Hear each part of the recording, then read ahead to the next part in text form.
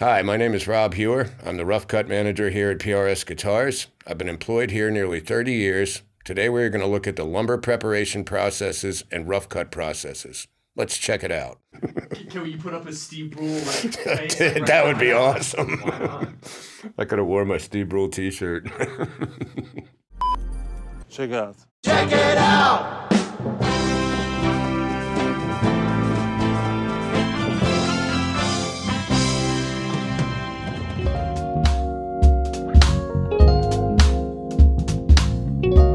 Bring in our mahogany for our backwood from Africa. It comes into the port of Baltimore, where it is loaded on trucks that we bring in once every 4 to 6 weeks and unload here at the factory.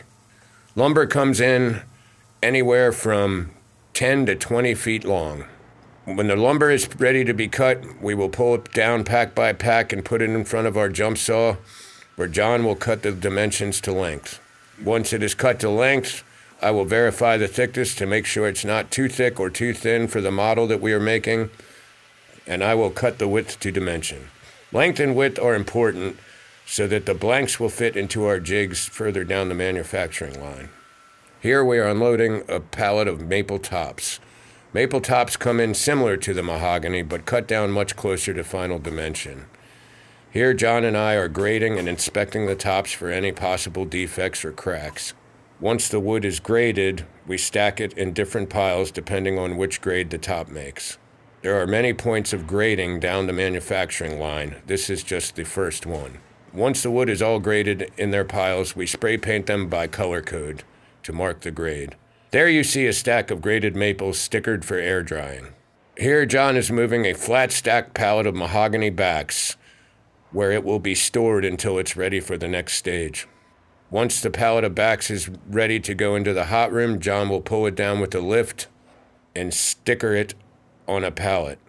Stickering is important because it allows air to flow around every piece of wood and allows the heat to dry it down to our specs.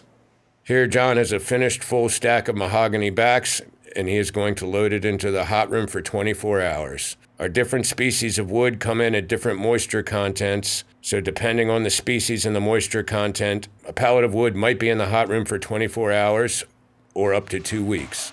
Some of our denser, more exotic woods that we use in private stock can take up to 2 months of dry time in a hot room.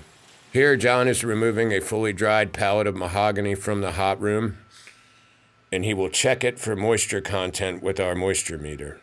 He wants to ensure that it is in the 5 to 7% moisture content range.